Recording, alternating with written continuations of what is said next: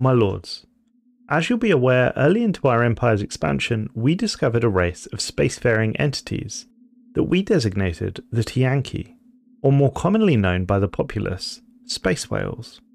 These were deemed to be docile creatures capable of accessing some lower dimensions of subspace. They can roam in between systems with apparent ease. We believe they graze on gases common to the upper layers of many gas giants, although our astrozoologists are not in full agreement. Some believe they must intake other nutrients, but that has yet to be observed. Importantly, to date, they have not attacked our vessels, and as such, can be safely ignored.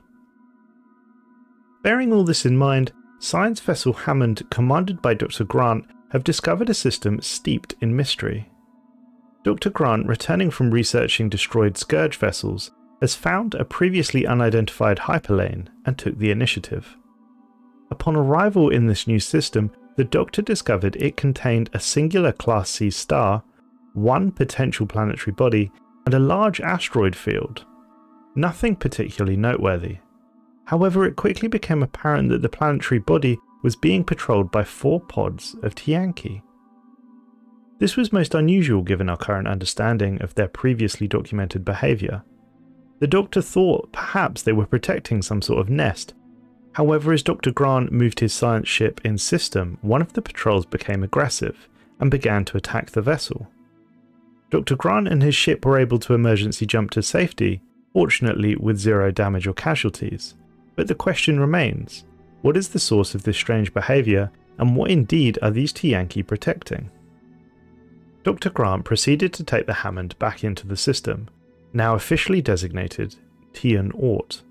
This time Dr. Grant made sure to stay as close to the hyperlane exit as possible, and slowly manoeuvre his ship around the system to the asteroid belt, in order to hide and begin detailed scans. The Doctor was able to land on one of the larger asteroids and commence drilling. Interestingly, he discovered that the asteroid on which he hid his ship contained large amounts of biological tissue. With scans of the system ongoing, the Doctor and his team devoted more resource to discovering the nature of these mysterious biologics. Shockingly, they discovered that the asteroids are not asteroids in the conventional sense at all. Instead of being made of rock and ice, it appears that they are in fact ancient, frozen, beaten, battered, and ultimately compressed Tiyanki corpses, reduced to shapeless lumps after decade in situ within this system. Some of the samples predate human existence by thousands of years, whereas other samples are relatively fresh, only a number of decades old.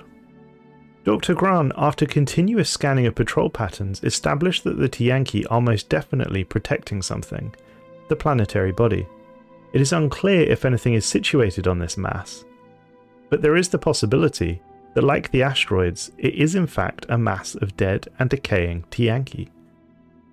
Dr. Grant came to the conclusion that we had 2 options: slay the protectors of the system, or find a way to placate them, luring them away, for example. Dr. Grant was able to safely exit the Tiyun Ort system and establish contact with the nearby strike force Jurassic, commanded by Admiral Roland Tembo.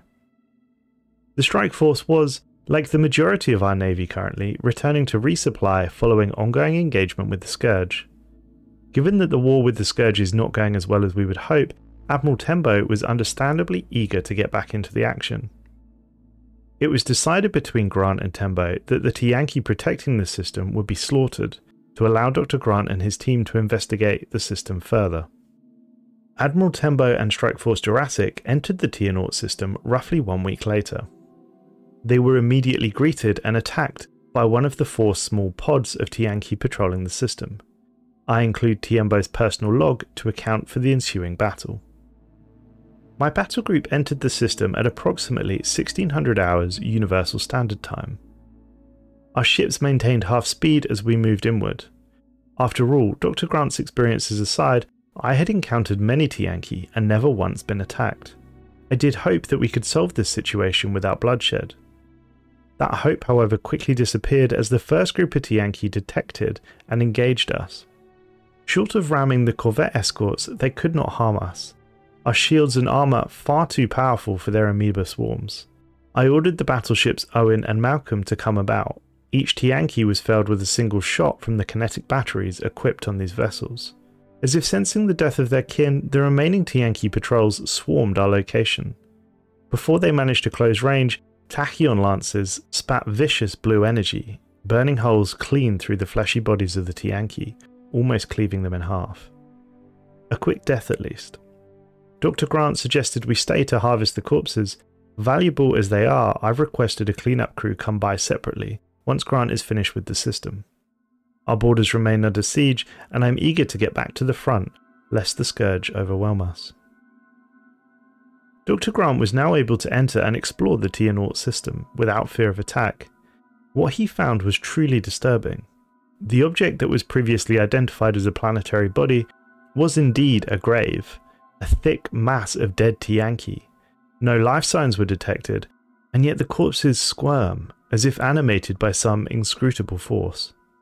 It is hard to determine what this mass is. Drilling has only revealed layer upon layer of biological tissue. Dr. Grant reports according to his estimates, it would take approximately 2,435,463 Tiyanki bodies of average size to produce a planetary mass of this size given its overall diameter and density. Even if we assume that at the centre there is a sizable rocky core, the number of bodies involved is still significant. Dr. Grant proposes the disturbing question of how the mass came to be. Is someone or something bringing Tiyanki here to die? Or are they somehow compelled to this system as their final hour draws near? And why did the Tiyanki feel compelled to protect it? The Doctor reports that the unusual liveliness of the dead Tiyanki seems to be a byproduct of their natural regenerative capabilities. Even though technically dead, the bodies are still reassembling themselves. The Tiyun Ort system does have a far higher concentration of the gaseous substance that the Tiyanki feed on, which may explain this bizarre behaviour. It was always assumed that the Tiyanki feed and digest the gases, their immense and complex digestive systems fueling their bodies. However, it seems that their epidermis and some intramuscular tissue clearly have some osmotic abilities, thus allowing growth and movement even though the animal's cognitive functions are well since lost. Indeed, this ability seems to be fueling the growth of the mass. The Tiyanki appendages latch onto floating corpses and drag them in, further increasing its size. It appears that over thousands of years, this is how the mass has become so large. This raises further questions. Obviously the mass isn't alive, but it appears to be able to exhibit some form of growth.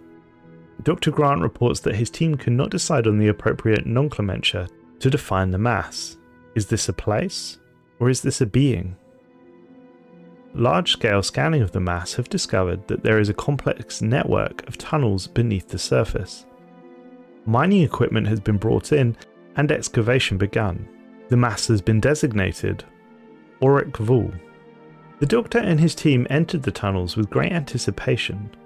Chemical analysis confirms that the walls of the tunnels are composed of deceased Tiyanki, in a similar manner to the surface. In this case, however, they are highly compressed into an incredibly dense material. Disturbingly, this material also shows regenerative properties. It is warm to the touch and shows no sign of decomposition, despite rivaling the age of our empire. After mapping the extensive underground network of Auric Vul, Dr. Grant has established that it closely matches the structure of a Tiyanki vascular system, just on a planet-wide scale. As the team push deeper towards the core of the mass, the temperature and humidity begins to increase. Bizarrely, scanners are now showing a faint life signal. As Dr. Grant and the team pushed through into the final chamber, they came across something difficult to describe with words alone. In the vast chamber, an oversized Tiyanki stood upright, balancing on its various appendages. Tentacles spread throughout the chamber, forming links, connecting into the walls, and what appears to be some sort of central command console. Perhaps this being controls the growth of the mass, or more appropriately, the grave mound. Is it building something? Is it sentient? Is it intelligent? The entity has been appropriately designated the grave mind. My lords, Dr. Grant proceeded to explore the mass further, but could not ascertain anything else of value. He concludes that we are left with two options. We could order a full dissection of the creature, tearing it apart down to a molecular level in the hope that we will discover its secrets. Or we could simply observe it.